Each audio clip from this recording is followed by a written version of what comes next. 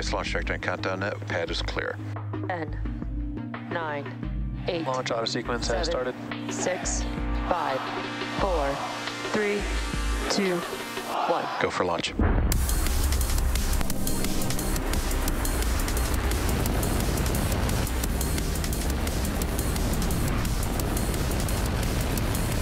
Vehicle is supersonic.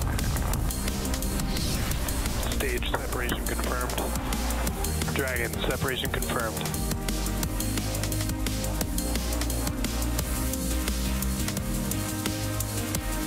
Stage 1 is transonic. Landing legs have deployed. And Falcon 9 has landed. Hey everyone, my name is Soumya Srivastava and I'm a structures engineer here at SpaceX.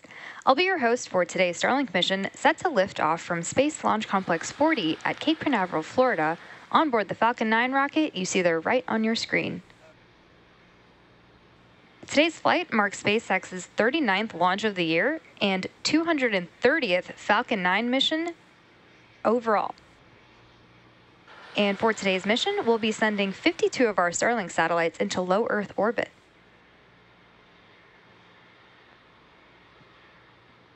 Currently, the weather is green and the range is ready to support a T0 of 3:10 a.m. Eastern Time. Thanks, pressing for strong back retract. The teams are currently tracking no issues with the vehicle or spacecraft. And in a little bit, we should see the strong back clamp arms opening up and pulling away from the vehicle.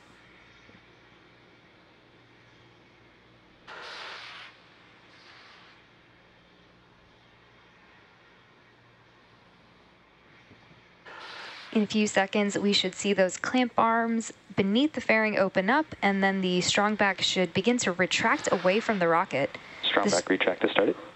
The strong back is also called the transport erector, or TE, which is how we break over the vehicle from horizontal to vertical and how we route electrical connections and propellant to the vehicle before liftoff. You can see those clamp arms opening up slowly. And in a couple seconds, that strong back will begin to recline and pull away from the Falcon 9.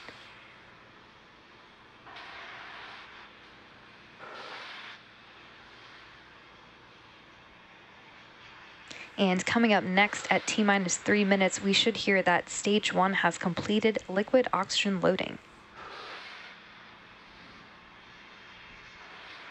The Falcon 9 first stage that's flying today is actually a converted side booster that's been reconfigured to fly as a Falcon 9 single stick. This was done with some modifications to the hitch hardware that's normally used to attach the side booster to the Falcon Heavy center core. Being able to convert means that we can add flexibility to the missions we can fly with our current Falcon fleet. And we just heard that call out that Stage 1 is now fully loaded with liquid oxygen. At about T-minus 2 minutes, we should hear a similar call out for the second stage being fully loaded with LOX.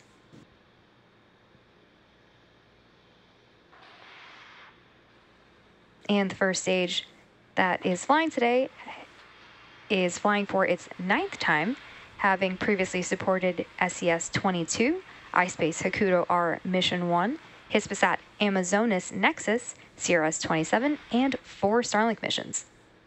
After liftoff and stage separation, the booster is scheduled to land on our drone ship. Just read the instructions.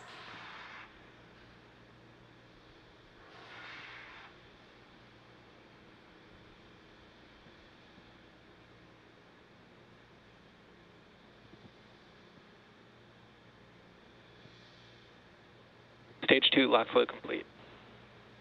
And there's that call out, which means that Falcon 9 is now fully loaded with 1 million pounds of fuel and liquid oxygen. The Starlink launch is pretty exciting as it's the first of 2 planned SpaceX launches for today. The team is also targeting our Transporter 8 mission in about 14 hours from now from our West Coast launch pad at Vandenberg here in California.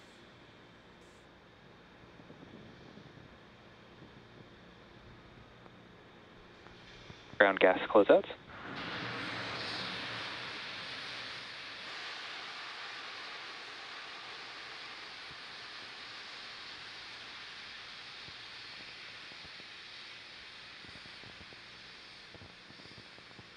Coming up next, we should hear that Falcon 9 is in startup, which means that the flight computers have taken over the launch countdown.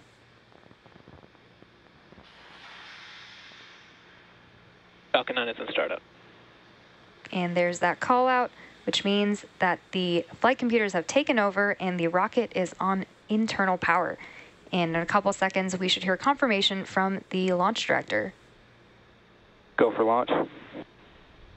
And you just heard the launch director has given the final go to proceed for launch. So now let's sit back and watch as Falcon 9 takes our 52 Starlink satellites into space. T-minus 30 seconds.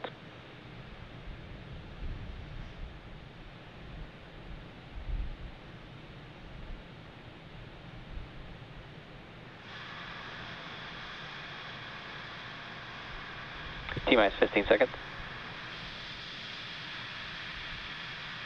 T-minus 10, 9, 8, 7, 6, 5, 4, 3, 2, 1. Ignition, engines full power, and liftoff of Starlink 5-11. Go Falcon, go Starlink. Falcon 9 is pitching downrange. Stage 1 chamber pressure is nominal.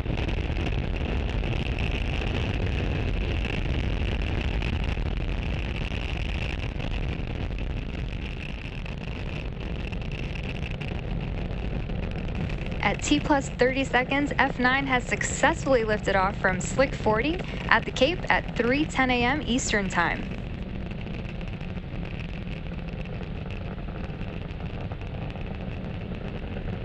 Nominal power and telemetry.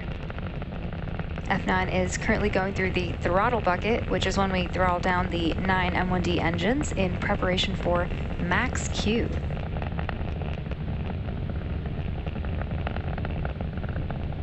Falcon 9 is supersonic. You just heard that Falcon 9 is supersonic, which means that the vehicle is now traveling faster than the speed of sound. You should be hearing the call out for max Q shortly. Max Q. And there it is. And max Q is the point at which the vehicle experiences the greatest amount of external stress as it ascends through the Earth's atmosphere.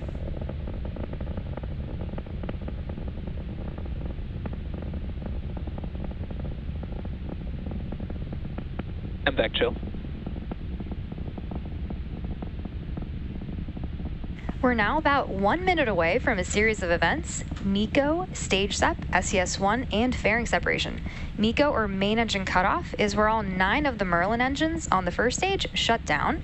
Stage separation is when the first and second stages separate from one another.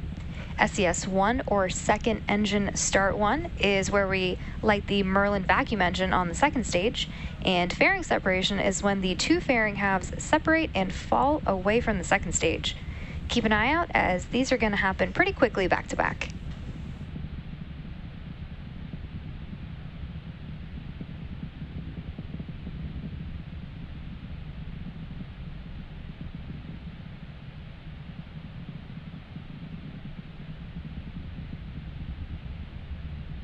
MECO.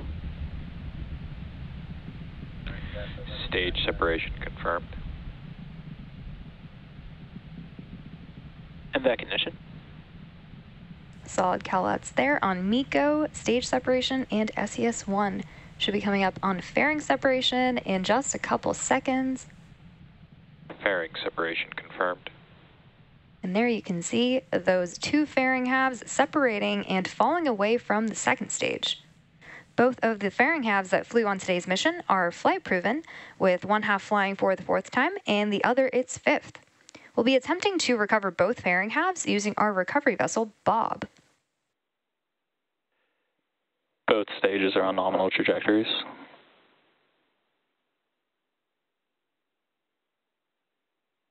Just as a reminder, on the left-hand side of the screen is the Falcon 9 first stage, and on the right is the MVAC engine on our second stage carrying our Starlink satellites to their desired orbit.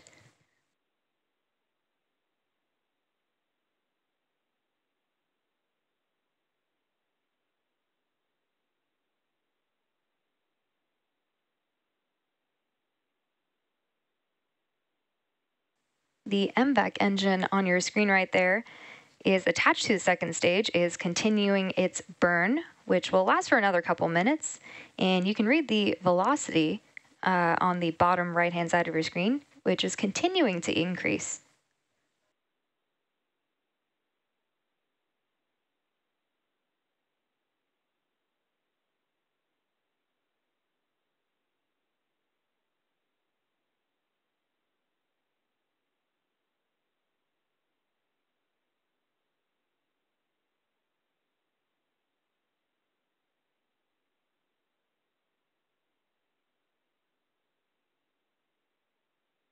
For those of you who are just joining us, we had an on-time liftoff at 3:10 a.m. Eastern Time from Slick 40 at Cape Canaveral.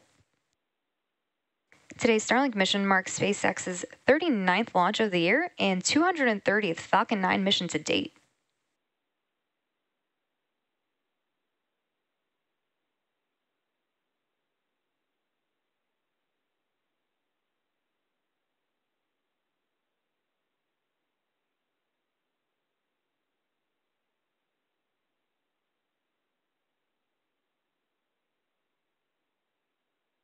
The 52 satellites on today's mission will join the rest of our Starlink constellation, which is now delivering high-speed, low-latency internet to over 1.5 million people around the globe. Starlink is the world's largest satellite constellation, and today's launch marks our 20th Starlink mission just for 2023. Acquisition of signal Bermuda.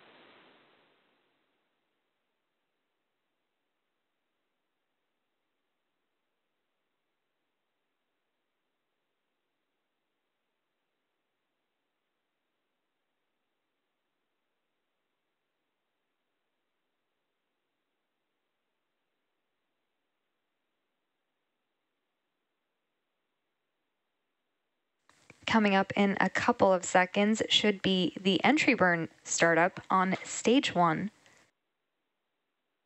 The entry burn slows down the first stage so that all of that heat loading and structural loading from the atmosphere FTS is saved. doesn't go straight Stage 1 into the entry burn vehicle. startup. There you can see that entry burn has begun, where stage 1 has relit 3 of its engines, engines 1, 5, and 9, to slow it down for atmospheric reentry.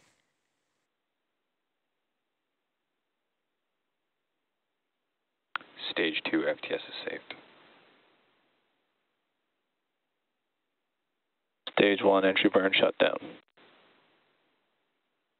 can see that the entry burn on the first stage has now been completed. The first stage that is used to launch our 52 Starlink satellites into space today is flying for the 9th time today. We do have one more burn coming up on the first stage, which is the landing burn, and it should be coming up in about a minute. The center engine, E9 specifically, is the engine that relights for landing burn to slow it down before it touches down on the drone ship.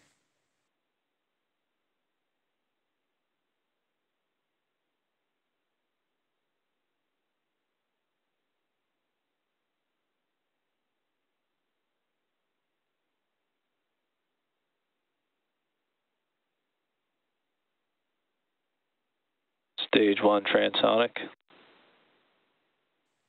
Heard that the first stage is transonic, which means it is traveling near the speed of sound.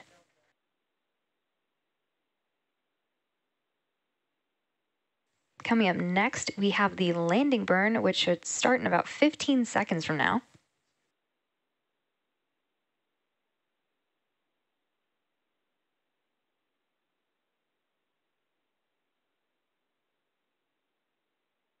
Stage 1 landing burn. You can see Stage that 2 terminal guidance. the stage 1 landing burn has started in preparation for touchdown on our drone ship. Just read the instructions. Keep an eye out for the landing legs that are scheduled to deploy just a few moments before landing. Stage 1 landing confirmed. And Falcon 9 has now successfully landed, marking the 9th successful landing for this booster. Expected loss of signal, keep. We're now awaiting second engine cutoff, which is shutdown. right on time.